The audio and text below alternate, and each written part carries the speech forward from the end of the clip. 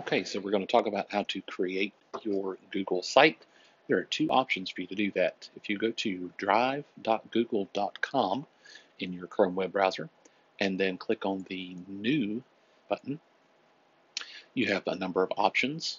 You don't see Google Sites here automatically, but if you go down to More, it shows up here in the list and you can click that and it will take you to a new Google site.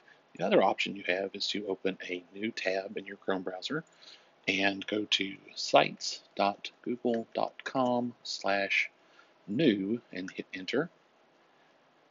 And this will take you to all of the Google sites that you have created or have been shared with you. And if you want to create another one, you can go down to the bottom right corner to the big plus button, and that will create a new blank site that you can customize from there. And in the next video, we will talk about the header image and how to update that.